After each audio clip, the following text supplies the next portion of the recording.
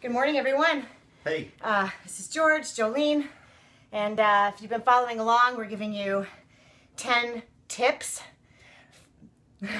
for nutrition and exercise. Really, these are more on the nutrition part because I know that that's what people really struggle with, but there will be a few for fitness. But tip number 5 is such. Okay. Tip number 5 is such.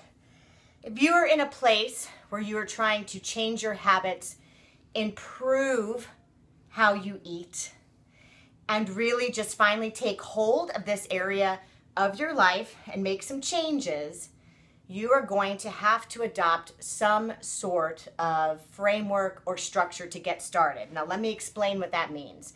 I've used this picture before, but when you look at subdivisions, some subdivisions, all the houses are built to the same blueprint. They all look the same. When you step into someone's home, however, they're all decorated differently. So what I use with people is a general, basic framework to teach food groups and portions. And then depending on how much you exercise, depending on allergies, depending on foods you may like and may, oh, I don't want to eat that, then we decorate that framework to your specific needs.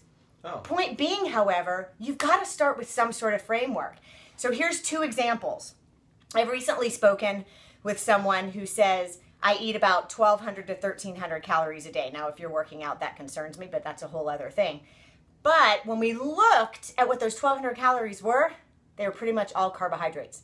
We're missing out on fruit. We're missing out on protein. We're missing out on vegetables. We're missing out on healthy fats, okay? A framework will help to visualize, I got to get all of these in, right? Because all foods fit, right? And we should eat all of our food groups. Others will say, oh, I don't need a structure or framework. I eat very healthy. But yet when we write it out, they realize, oh my gosh, I'm eating 2 vegetables a day.